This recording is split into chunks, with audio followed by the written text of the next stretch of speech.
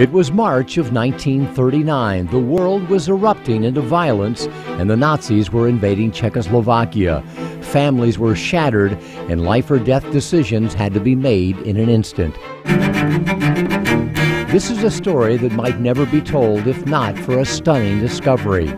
After her parents died in 2000, Joanie Schirm found, hidden in some old Chinese boxes, 400 letters from 78 different writers to and from her father. When translated, the letters revealed an amazing story. I broke down and cried when I read that first letter. It was heartbreaking. The letters were a window into Schirm's past and an unprecedented documentation of events that changed human history. And then suddenly their letters stopped, and I had to know more. And so I went in search, and I found descendants for them all over the world.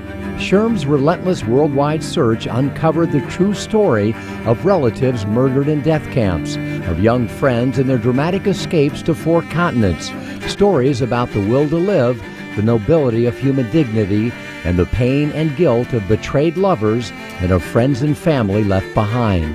Only rarely does a work of nonfiction have the gripping emotional core of a best-selling novel. Adventurers Against Their Will by Joanie Schirm is that rare exception. Former U.S. Secretary of State Madeline Albright calls Adventurers Against Their Will a brilliant and compelling account of men and women caught in the turbulence of war.